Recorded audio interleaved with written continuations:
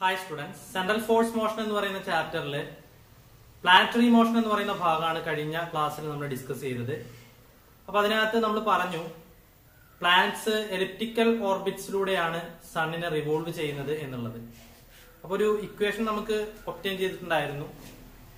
ആ ഒബ്റ്റെയിൻ ചെയ്ത ഇക്വേഷനിൽ എക്സെൻട്രിസിറ്റി എന്ന് പറയുന്ന ടേം ഉണ്ടായിരുന്നു, എപ്സിലോൺ.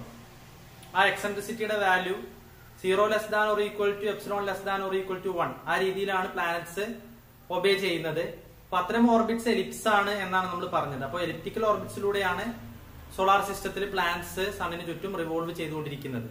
എന്നാൽ കോമറ്റ്സ് പോലുള്ള സെലസ്റ്റിയൽ ഒബ്ജക്ട്സ് പലപ്പോഴും അതിനകത്തെ ഹൈപ്പർബോളിക് ഓർബിറ്റ്സിനുള്ള കണ്ടീഷനാണ് സാറ്റിസ്ഫൈ ചെയ്യുന്നത്.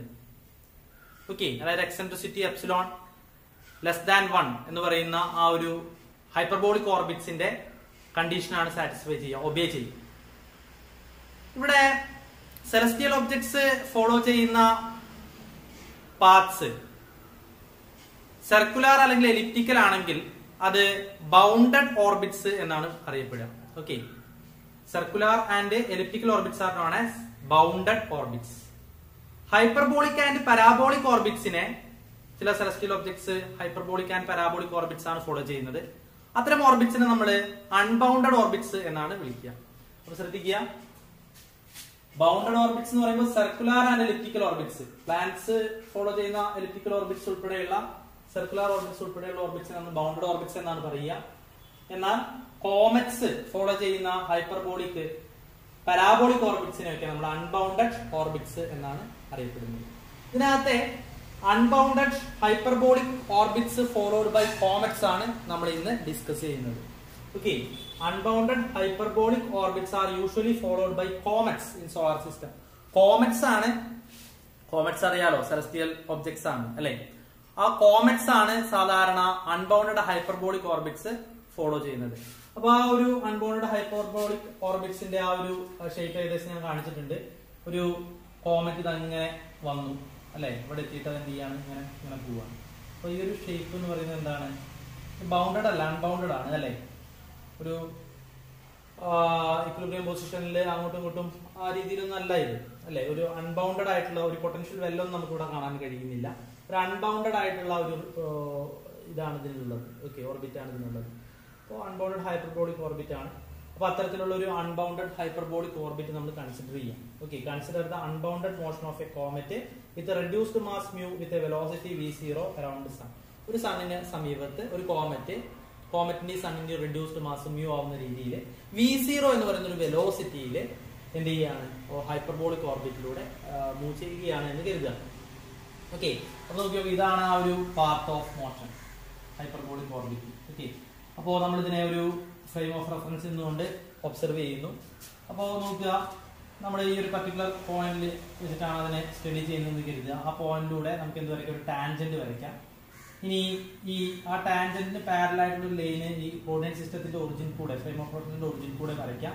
അതിന്റെ രണ്ടിന്റെ ഇടയിലുള്ള ഒരു പെർപെൻഡിക്കുലർ ഡിസ്റ്റൻസ് നമുക്ക് കാണാം. അതിനാണ് നമ്മൾ ഇമ്പാക്ട് പാരാമീറ്റർ ബി എന്ന് വിളിക്കുന്നത്. വളരെ ഇമ്പോർട്ടന്റ് ആണ്. Here perpendicular distance between tangent and parallel line through the origin, parallel line through the origin is impact parameter B.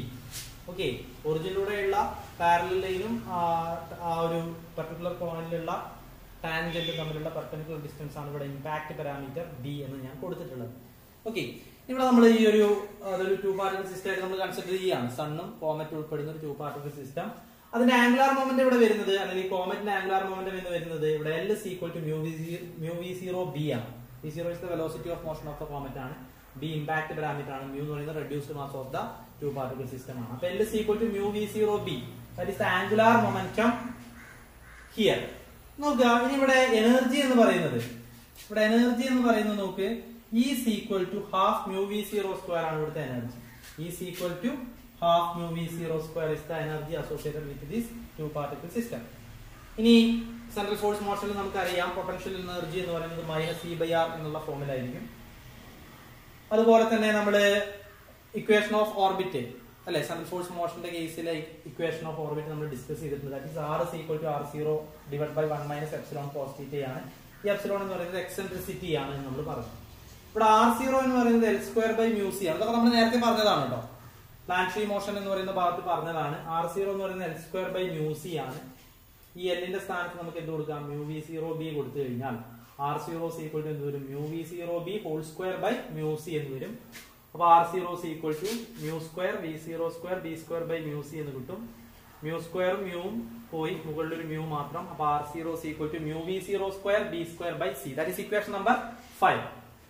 ഇനി നമ്മളിവിടെ കണ്ടു E=half μv02 ആണല്ലോ അല്ലെ. അപ്പൊ അതിൽ നിന്ന് നമുക്ക് μv02 കിട്ടും. അത് എത്രയാണ്? 2e ആണ്. μv02 E/2 വരുന്നത് 2e.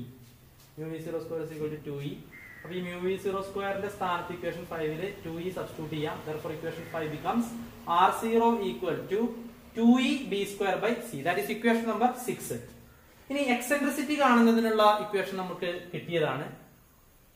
E=1 + 2el²/μc² ആണ്. അത് പ്ലാനറ്ററി മോഷൻ എന്ന് പറയുന്ന ഭാഗത്ത് നമ്മൾ ഡിസ്കസ് ചെയ്തതാണ്. എക്സെൻട്രിസിറ്റി എപ്സിലോൺ =1 + 2el²/μc² ആണ്.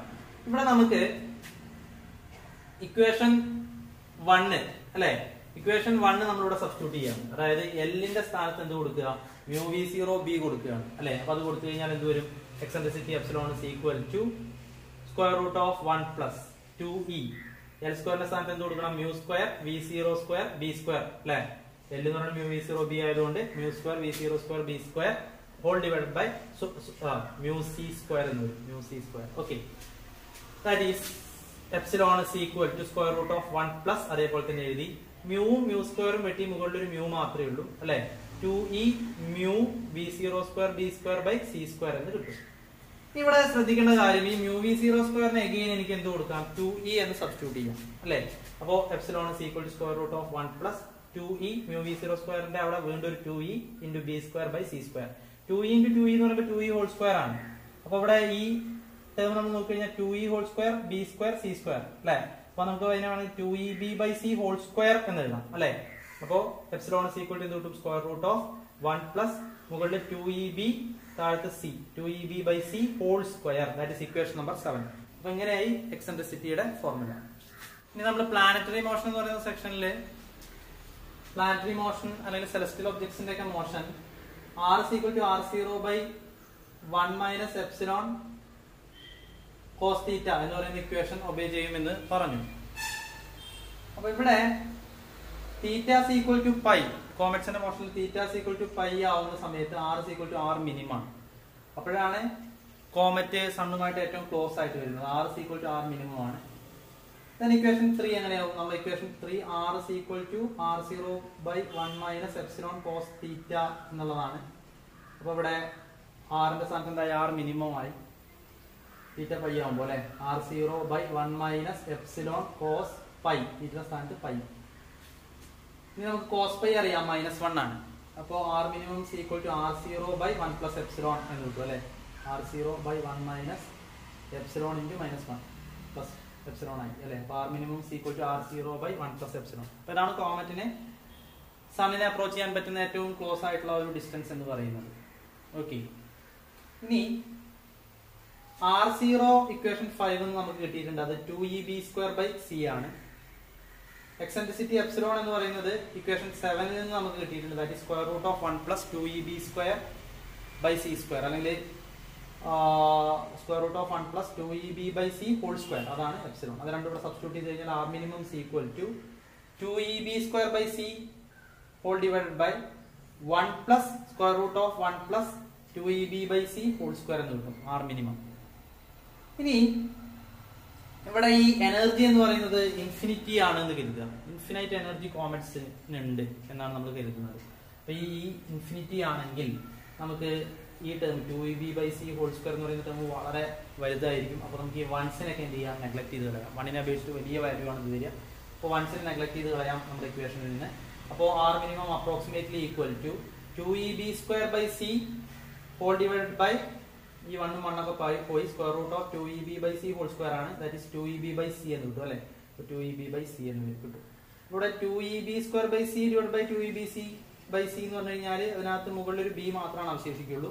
അപ്പൊ R minimum approximately equal to b എന്ന് കിട്ടും. അതായത് കോമറ്റിനെ സണ്ണിനെ അപ്രോച്ച് ചെയ്യാൻ പറ്റുന്ന ആ ഒരു ക്ലോസസ്റ്റ് ഡിസ്റ്റൻസ് ഏകദേശം എന്താണ് ഇമ്പാക്ട് പാരാമീറ്ററിന് ഈക്വൽ ആണ് എന്ന് നമ്മൾ കണ്ടു. ഇമ്പാക്ട് പാരാമീറ്റർ എന്താണെന്ന് പറഞ്ഞല്ലോ, പർട്ടിക്കുലർ പോയിന്റിലൂടെ നമ്മൾ വരയ്ക്കുന്ന ടാൻജന്റും ഒറിജിനിലൂടെ പോകുന്ന ഒരു പാരലലും തമ്മിലുള്ള പെർപെൻഡിക്കുലർ ഡിസ്റ്റൻസ് ആണ്. അപ്പോൾ minimum closest distance of approach എന്ന് പറയുന്നത് ഇമ്പാക്ട് പാരാമീറ്ററിന് ഈക്വൽ ആണ് എന്നുള്ളതാണ് നമുക്ക് കിട്ടിയത്.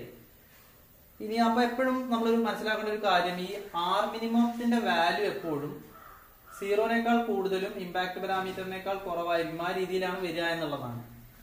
ഓക്കെ, ഇനി നമ്മള് R = R0/1 - cos θ എന്നുള്ള ഇക്വേഷൻ നമുക്ക് അറിയാം. ഈ 1 - cos θ ഇങ്ങോട്ട് കൊണ്ടുവന്നു, R ഇങ്ങോട്ട് കൊണ്ടുവന്നു. അപ്പൊ 1 - cos θ = R0/R എന്ന് കിട്ടി. ഇനി -epsilon cos θ അങ്ങോട്ട് കൊണ്ടുപോയിട്ട് R0/R ഇങ്ങോട്ട് കൊണ്ടുവന്നു കഴിഞ്ഞാൽ നമുക്ക് epsilon cos θ = 1 - R0/R എന്ന് ഇക്വേഷൻ കിട്ടും. ഇനി ഇവിടെ R ടെൻഡ്സ് ടു ഇൻഫിനിറ്റി ആണ് വരുന്നത്, അതായത് വളരെ ദൂരത്തുനിന്നാണ് ഇത് വരുന്നത്, ഈ കോമറ്റ് വരുന്നത്. അപ്പോൾ R ഇൻഫിനിറ്റി ആവുന്ന സമയത്ത് എപ്സിലോൺ, അപ്പോൾ നമുക്ക് R ഇൻഫിനിറ്റി ആവുന്ന സമയത്ത് ഇത് പോയി അല്ലെ, R0/R 0 ആയിട്ട് പോയി. അപ്പോൾ നമുക്ക് epsilon cos θ = 1 കിട്ടും. ആ സമയത്തുള്ള തീറ്റയെ നമുക്ക് ആംഗിൾ ഓഫ് അസിംപ്റ്റോട്ട് θA എന്ന് വിളിക്കാം. അപ്പോൾ നമുക്ക് എന്ത് കിട്ടും, epsilon cos θA = 1 എന്ന് കിട്ടും. That tends to 1 അല്ലേ, epsilon cos θA tends to 1 if R tends to infinity. അപ്പോൾ അതിൽ നിന്ന് നമുക്ക് θA കിട്ടും. cos θA 1/epsilon ആണ് കിട്ടുക. θ എന്ന് പറയുമ്പോൾ cos inverse 1/epsilon. That is equation number 8. Angle of asymptote θA = cos inverse 1/epsilon എന്ന് നമുക്ക് കിട്ടുന്നു. ഇനി അത് എന്താണ് എന്ന് നമുക്കൊന്ന് മനസ്സിലാക്കാം. ഇങ്ങനെയാണ് ഇത് വരുന്നത് അല്ലെ, കോമറ്റ് ഇങ്ങനെ വന്ന് സണ്ണിന്റെ അവിടെ തട്ടിയിട്ട് ഇങ്ങനെ എന്ത് ചെയ്യാണ്, അങ്ങനെ പോവുകയാണ് അല്ലെ, ഒരു ഹൈപ്പർബോളിക് ഓർബിറ്റിലൂടെ പോകുന്നു. അപ്പൊ ഈ ഒരു ആംഗിൾ θ, ഇതാണ് θA എന്ന് പറയുന്നത് കണ്ടോ, θA അല്ലെ, ഇത് രണ്ടും ചേർന്നിട്ട് ഇവിടെ എന്തായി 2θA ആയി. അതായത് ശരിക്കും കോമറ്റ് നമുക്ക് അങ്ങനെ സ്കാറ്റർ ചെയ്ത് പോകുന്ന ഒരു ആംഗിൾ എന്ന് പറയുന്നത് ഇവിടെ നമുക്ക് നോക്കുമ്പോൾ മൊത്തത്തിൽ π ആണ് വരിക. π - 2θ ആണെന്ന് കാണും അല്ലെ, π - 2θ. നമുക്ക് ഇന്ററാക്ഷൻ, അതായത് കോമറ്റും സണ്ണും തമ്മിലുള്ള ഇന്ററാക്ഷൻ കാരണം mu is deflected through the angle psi is equal to π - 2θA. π - 2θA angle scatter ചെയ്യുന്നതായിട്ട് കാണാം നമ്മുടെ comet. psi is called scattering angle. ആ സൈനെയാണ് നമ്മൾ എന്ത് വിളിക്കുക, സ്കാറ്ററിംഗ് ആംഗിൾ എന്ന് വിളിക്കുക. അപ്പൊ scattering angle here, scattering angle associated with the comet psi is equal to π - 2θA ആണ്. ഇത് നമുക്ക് θA കിട്ടുമല്ലോ, 2θA = π - I ആണ്. θA = π/2 - I/2 എന്ന് കിട്ടും അല്ലെ, അല്ലെങ്കിൽ π - I/2 ചെയ്യുമ്പോൾ π/2 - I/2 ആണ് θA, ആംഗിൾ ഓഫ് അസിംപ്റ്റോട്ട് എന്ന് പറയുന്നത്. ഇനി നമ്മൾ cos θA കാണുന്നത് അപ്പൊ എന്താ വരിക, cos θയുടെ സ്ഥാനത്ത് π/2 - I/2 കൊടുക്കുകയാണ്. അപ്പോ cos θA = cos π/2 - I/2. cos π/2 - θ എന്ന് പറയുന്നത് നമുക്കറിയാം sin θ ആണ്. ഇവിടെ θയുടെ സ്ഥാനത്ത് ψ/2 ആയതുകൊണ്ട് sin ψ/2 ആണ്. അപ്പൊ cos θA = sin ψ/2 എന്ന് നമുക്ക് കിട്ടുന്നു അല്ലെ. ഇനി നമ്മൾ നേരത്തെ പറഞ്ഞതാണ് epsilon cos θA tends to 1 ആണല്ലോ, അപ്പൊ അതിന് cos θA = 1/epsilon എന്ന് കിട്ടും. അപ്പൊ നമുക്ക് അങ്ങനെ എഴുതാം, cos θA = 1/epsilon. അപ്പൊ ഈ രണ്ട് ഇക്വേഷൻ കൂടി കമ്പയർ ചെയ്യാം. cos θA = sin ψ/2, cos θA = 1/epsilon. LHS same ആണ്, അപ്പൊ RHS ഈക്വൽ ആയിരിക്കും. അപ്പൊ sin ψ/2 = എന്ത് കിട്ടും നമുക്ക്, 1/epsilon എന്ന് കിട്ടും അല്ലെ. sin ψ/2 = 1/epsilon. ഈ എപ്സിലോണിന്റെ വാല്യൂ നമുക്കറിയാം, √1 + 2EB/c (2) ആണ്. അത് നമ്മളിവിടെ സബ്സ്റ്റിറ്റ്യൂട്ട് ചെയ്ത് കഴിഞ്ഞാൽ sin ψ/2 = 1/√1 + 2EB/c (2) എന്ന് കിട്ടും. ഓക്കെ, അപ്പൊ കോമറ്റ് ഹൈപ്പർബോളിക് ഓർബിറ്റ് ഫോളോ ചെയ്യുന്ന കോമറ്റിന്റെ സ്കാറ്ററിംഗ് ആംഗിൾ psi കാണാൻ വേണ്ടിയിട്ട് നമുക്ക് ഈ ഒരു ഫോർമുല ഉപയോഗിക്കാം എന്നുള്ളതാണ്. ഓക്കെ, sin ψ/2 = 1/√1 + 2EB/c (2) എന്ന് പറയുന്ന ഫോർമുല ഉപയോഗിച്ചുകൊണ്ട് കോമറ്റിന്റെ ആംഗിൾ ഓഫ് സ്കാറ്ററിംഗ് psi കണ്ടുപിടിക്കാൻ പറ്റും എന്നുള്ളതാണ്. ഓക്കെ, ഇനി ഈ സ്കാറ്ററിംഗ് ആംഗിൾ 180 ഡിഗ്രി ആവും എപ്പോൾ എന്നറിയോ, 2EB/c (2) very much less than 1 അല്ലെ, വെരി മച്ച് ലെസ് ദാൻ 1 ആവുമ്പോൾ ഈ 2EB/c (2) 1 very much less than 1 ആവുന്ന സമയത്ത്, അപ്പൊ ഇത് 1നേക്കാൾ വളരെ കുറവാകുക എന്ന് പറയുമ്പോൾ ഇത് നമുക്ക് നെഗ്ലക്ട് ചെയ്ത് കളയാം. sin ψ/2 = അപ്പൊ എത്ര വരും, 1 വരും. അപ്പൊ sin ψ/2 1 വരിക എന്ന് പറയുമ്പോൾ ψ/2ന്റെ വാല്യൂ എത്രയായിരിക്കും, 90 ആയിരിക്കും. അപ്പോഴാണ് 1 വരിക അല്ലെ. ψ/2 90 വരുമ്പോൾ psi = 2 × 90 180 ഡിഗ്രി അല്ലെ. അപ്പൊ സ്കാറ്ററിംഗ് ആംഗിൾ 180 ഡിഗ്രി ആവുന്നത് എപ്പോഴാണ്, 2EB/c (2) എന്ന് പറയുന്ന ആ ഒരു term very much less than 1 ആവുന്ന സമയത്ത്. ഓക്കെ, അപ്പൊ അത്രയും കാര്യങ്ങളാണ് കോമറ്റ്സ് സണ്ണിന്റെ അറൗണ്ട് ആയിട്ട് ഫോളോ ചെയ്യുന്ന ഹൈപ്പർബോളിക് ഓർബിറ്റിനെ കുറിച്ചിട്ട് പറയാനുള്ളത്. ഓക്കെ, അപ്പോൾ ഈ ഒരു ഭാഗം നന്നായിട്ട് വായിച്ച് മനസ്സിലാക്കുക. Thank you.